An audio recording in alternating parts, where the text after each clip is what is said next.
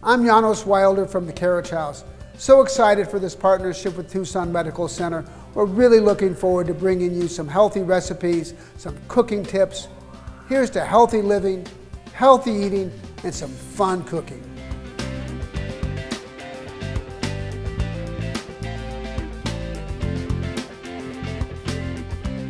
Are you ready to make some spicy black bean dip? You got some friends coming over? Watching a sporting event? You just need that hors d'oeuvre, that special hors d'oeuvre. This is the one for you. So, it's so easy. You don't really have to do anything, get your ingredients ready to go, and this food processor does all the work so you don't have to worry about it. So we're going to start with black beans.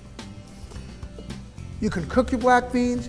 For this recipe, you can buy your black beans canned, but if you do, just make sure you rinse them several times. Even if you make your black beans, rinse them several times. Put them in your food processor. Some roasted poblano chilies.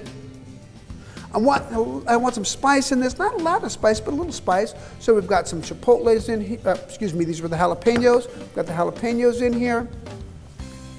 A little bit of chipotle.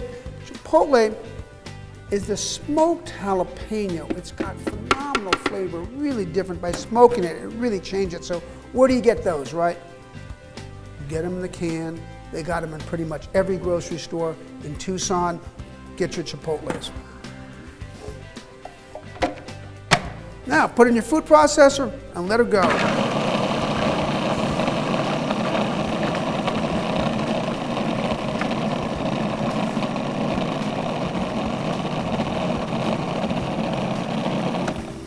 So whenever you use a food processor, you always want to take your spatula and just keep on feeding it down a little bit, because make sure you get all the stuff in there so that it purees. Now, we're going to put some garlic in there, our tomato paste. So you're getting the idea, you've got some really rounded flavors here with the black beans, a really great base note.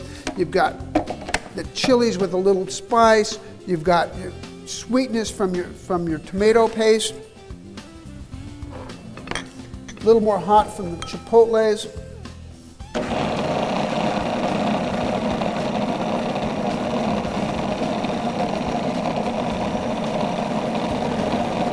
We're going to work that down again.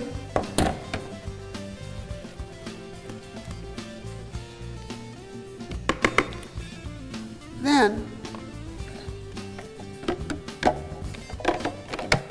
with the motor running, we're going to add our olive oil and vinegar. These are really important elements to it. The olive oil gives it a nice flavor, but it gives it a really velvety texture. And the vinegar just adds a little bit more acid, so it really makes it all come alive.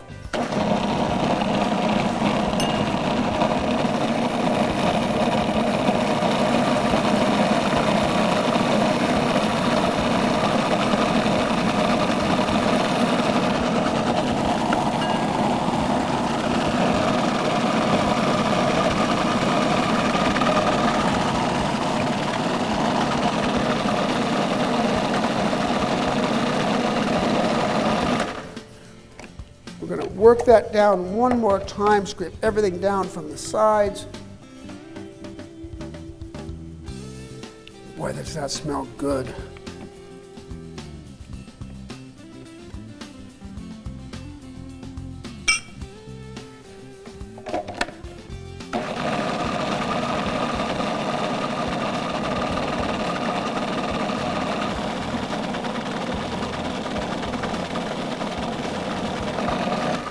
Okay, this is really nice and velvety now. It's really smooth.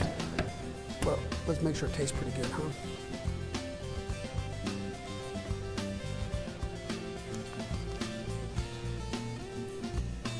Nope. It's a little salt, a little pepper. Bring out all those other flavors. I don't put a lot of salt in it, but salt brings things alive. And you know, a lot of us are watching our salt intake, super important to do, but you can put a little bit in. This recipe is super healthy just with the salt in it and everything, and it's a great recipe for healthiness.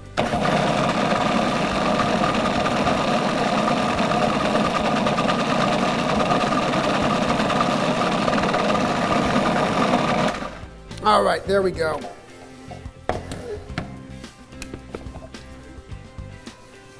Okay, now we're going to take this.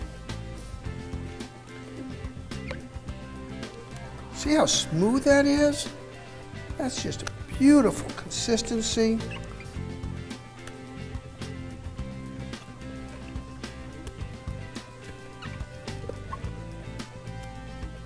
Oh, yeah. Now we've got some great vegetables here. I've got radishes and carrots and celery and cauliflower. Any great fresh vegetables that you have around. Fresh and raw vegetables, that's what you're using. You've got your healthy vegetables, your wonderful spicy black bean dip. I'm Janos Wilder. Here's to healthy living, healthy eating, and fun cooking.